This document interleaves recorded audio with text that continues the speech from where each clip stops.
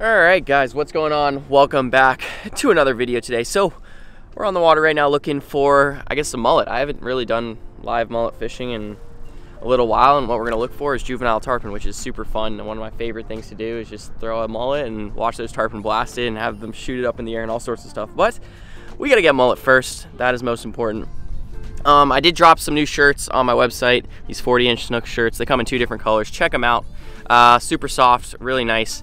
And I think that is it. I got nothing else to talk about, but we need to find some mullet. I'll try to give you guys some tips about catching mullet, stuff like that, as I do it today. And I have a really important meeting today around in the afternoon, so this might be a quick day, but I'm still gonna get some fish, for sure. Let's get some mullet. Oh, all right. I think I located some mullet here in front of me. A lot of times I'm looking for jumps or flicks and stuff like that, but sometimes you could just look for some kind of nervousy water, which is what I found right here, and I think this is them. Yeah. Okay. So for right there, for example, that osprey, I don't know if you guys can see him, he's right there. He's looking for those mullet, but when he flew over those mullet real low, all the mullet spooked, and that gave away exactly where those mullet were at. So what I'm gonna do is just sneak up in there and hopefully we're gonna get them. Yep, look at them all. As the birds fly over them, they start spooking everywhere. There's a lot of little ones too, really small mullet. Surprising. If I get some really small ones, that would be cool. I've never really fished with like 3-inch mullet.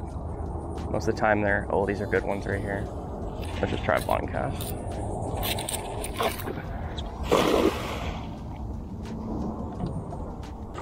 Wait, are these even mullet? Oh my gosh, these mullet are so tiny.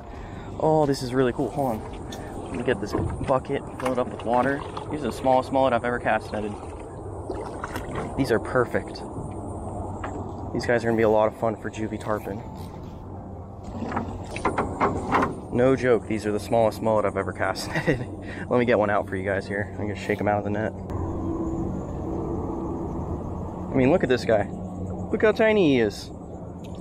I got some few little circle hooks. But that'll get him done. Let me shake him out here. Man, I've never seen mullet this small. Oh, that's a cool one right there. Here, let me show you guys. Check out that little guy right there. Oh. Look how tiny. So cute. Like a 3-4 incher.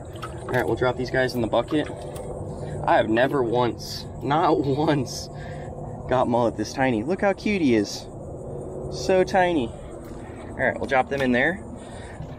We're gonna throw this guy on. This is the thrash can bucket topper. You guys have heard me talk about this a lot. It's basically, it's really meant for putting trash. Let me put it on here and then I'll explain what it actually does. So this lid right here, it's a mesh lid. I have a link to it in the description where you guys can find it on Amazon. But it's really meant for putting garbage in a bucket, using like a 5-gallon bucket as a garbage can, so you could put garbage in and it won't like flop out or fly out, because there's just this little hole right here. But I like to use it for mullet and bait because they can't jump out the top, and if they do, they hit this pretty soft lid. I know sometimes if you put a hard lid on your bucket and mullet jump up into the air, they'll just smash their head into the bucket, which is kind of annoying because they get beat up. But go ahead and drop the aerator in here for these guys. We've got 5 of them. Let's see if we can get a couple. Well, with those tiny ones, I could fill a lot of them in there. All right, let's keep throwing.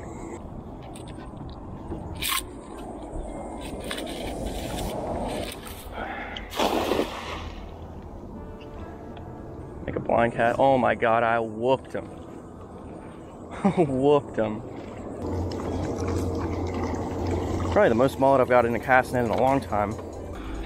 Oh, all right, so check that out there.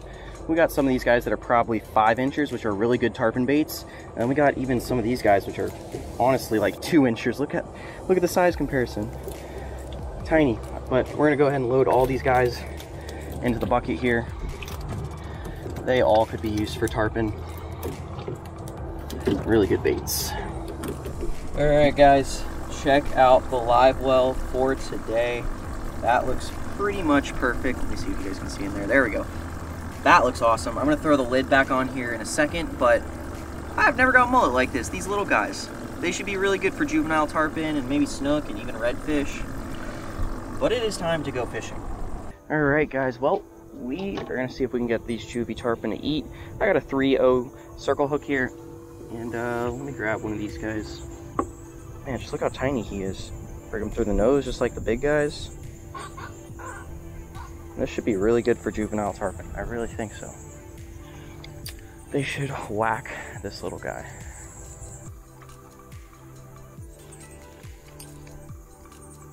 Ooh.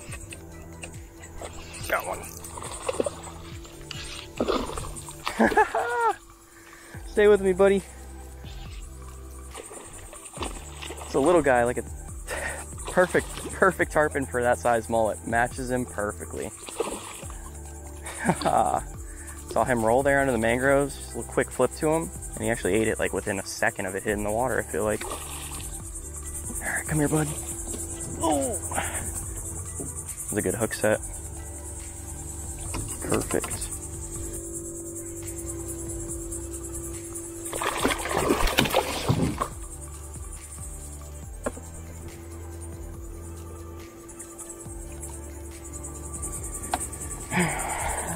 Alright, we did it.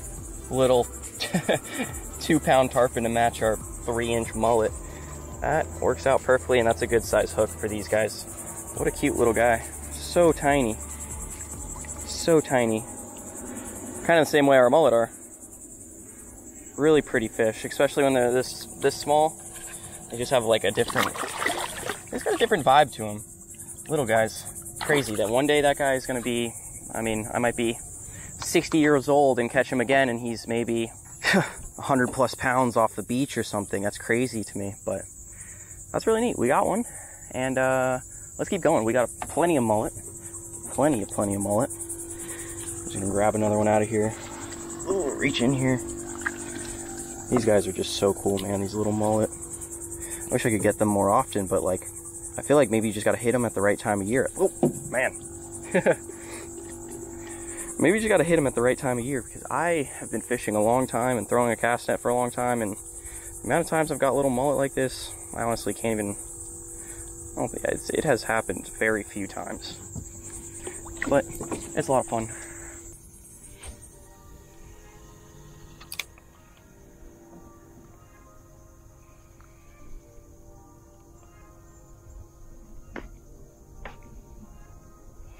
Oh, there's, oh, that's a big tarpon. That is a big tarpon. Woo! Big jumps. Hopefully I stuck them good. It's a good size one. That is a good size one. Did like a death roll there. It's a good tarpon.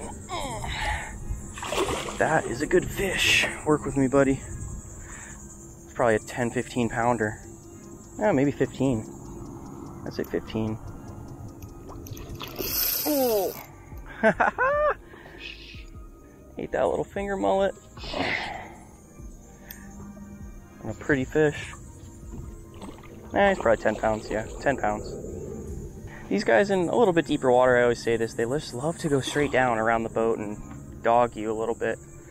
In shallow water, they're pretty fun to fight because I feel like they run a little bit more.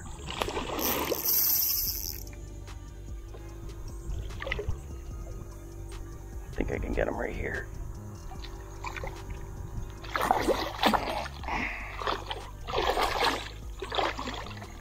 Alright. We got them. About to hit the trees there, steering us away. Okay, what I was saying is I always like to keep the bail open when you got the tarpon at the boat, just in case they do let loose of your hands and go everywhere. You obviously don't lose your rod and reel. So that 3-0 right in the top of his mouth there, that was perfect. That's a good place to hook a tarpon. I tell you what, that is probably the best spot because the line won't touch those gill plate, or not the gill plates, but these things right there, those are like sandpaper and they will fray you. But these guys, I like to just leave them in the water, spin them around here. He's gonna shoot off. You ready? There he goes. Yes, number 2. Feels like the old days. Just the Gheenoe, 5-gallon bucket with some mullet, and we're catching tarpon.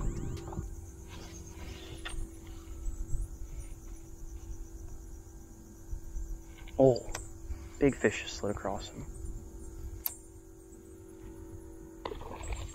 Something just got him. Yep. There's a tarpon. Oh! Oh, why don't... when it's time to bow sometimes, I don't know why, I just... I'm too amazed with them jumping up in the air, I forget to bow. Oh, he jumped off. I don't know if that was because I didn't bow, but maybe I just didn't have a good hook set. Oh, just on to the next mullet here. That's all it is.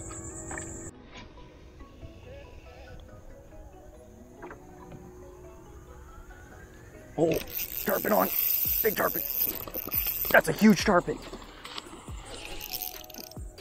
Just trolling him behind the boat. It's like a 40-pounder. Jesus, dude. This came out of nowhere. It's a big fish. He's gonna jump here. This is a 40-pounder. What are the odds he stays on? Here he comes. Oh boy. Come on, baby. Stick with me here. Don't go into the trees either. That's a big fish. Tighten up just a tad. See if we can kind of pull this guy out into open water here and not... I don't want him to slide by the mangroves. That's a big fish. That is a big tarpon. He's right at the boat already. I know that fight wasn't that quick. You're not done. That's a nice fish.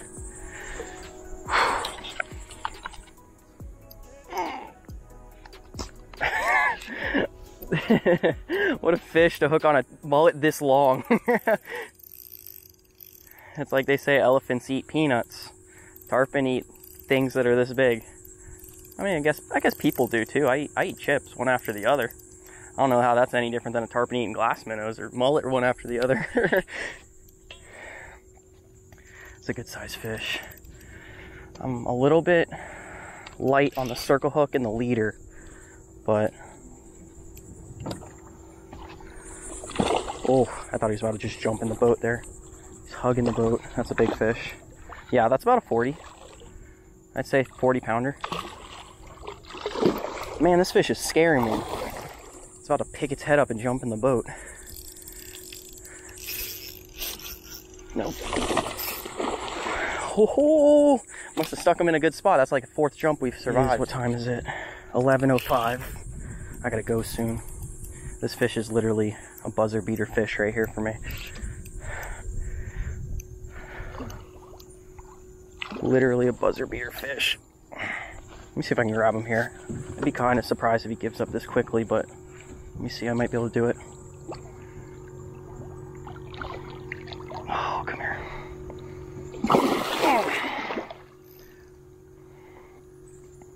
Tough part about landing tarpon solo is just getting the face grab. Kind of an awkward angle with your rod.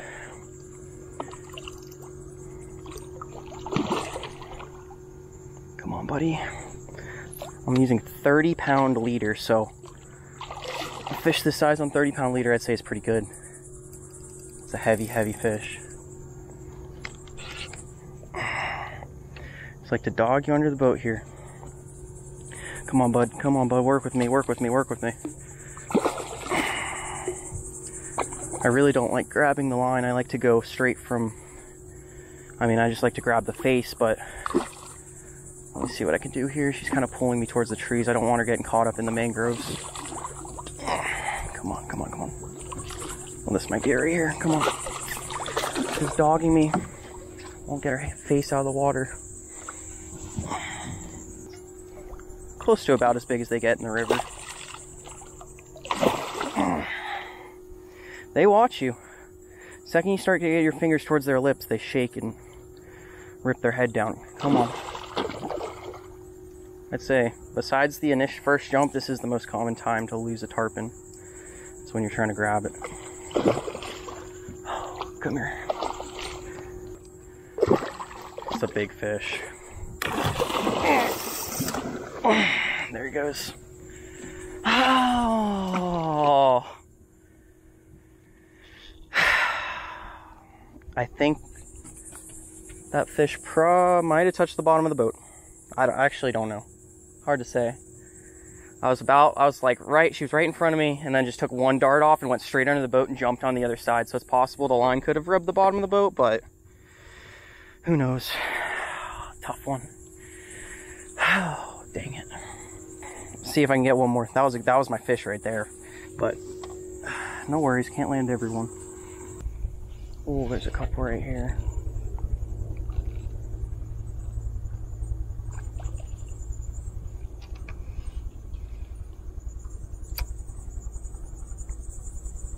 Oh, oh! Didn't get him. Did not get him. I hooked that one in the tail.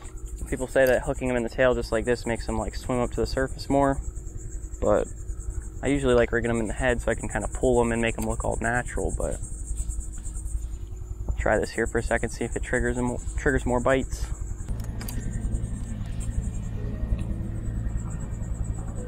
Put it right back in. Oh, that was instant. I didn't get him though.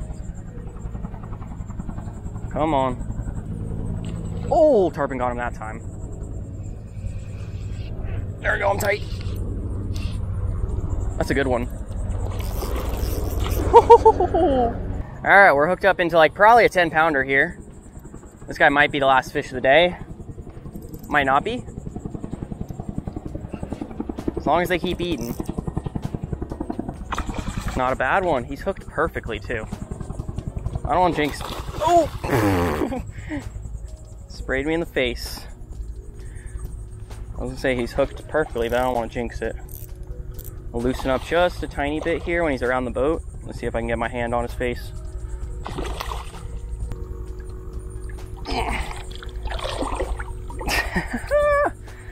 Got him. Tarpon number 3 on the day. This guy's probably 8 to 10 pounds. Yeah, I'd say he's an 8-pounder. Not bad. Hooked right in the perfect spot where you'd want him, right in the top of the lip. And usually these pop out pretty easy. Yep, just like that. So, see how easy that came out? That's why they throw it so much when they jump. Because it usually comes out pretty easy, even though it is kind of hard to hook them. Kind of weird. I guess that's what makes tarpon fun. But really pretty fish here. I'm going to shoot him off here, spin him around, grab his tail, and he should take off. That's it. That's all you got to do. Quick and easy. Always a good idea to leave them in the water. They can be very, very chaotic when you bring them in the boat. One, because they're slippery. And one, you don't want to drop them in the boat because you'll hurt the tarpon. And then 2, it's very possible you could drop that tarpon in the boat and you could break tackle and stuff like that because they go crazy. So for the most part, I enjoy just leaving them in the water, but I'm gonna go ahead and take another one of these mullet here. I'm gonna do what I did on that last one. Just rig them through the tail. I've heard people do that for forever, but I'm usually a person that likes to rig them through the nose. But hey, I guess if it forces them to the surface and that's what they want to eat, then that's what you got to do. All right, guys. Well, that is going to be it for today. It was just a fun video messing with the little juvie tarpon. I did have an actual big one, like a 40+ pounder. And well, you guys know what happened there. He beat me. But what do we get? Like 5 nice tarpon. They were just blasting. I got a few of these guys left. These little tiny finger mullet. Little guys. Super fun to use, but yeah, I could probably keep catching them, but I have a very important meeting I have to be at in 2 hours now, so gotta go back home, and I think it is actually about to storm. So if you guys enjoyed this video, please give it a thumbs up, and if you're new to the channel, hit the red subscribe button that's right under the video, and turn post notifications on. It'll just help you get notified when I upload and stay up to date. But yeah, check out the new shirts, and I'm getting hit with water droplets right now, so it is time to go, guys. I will see you guys in that next video.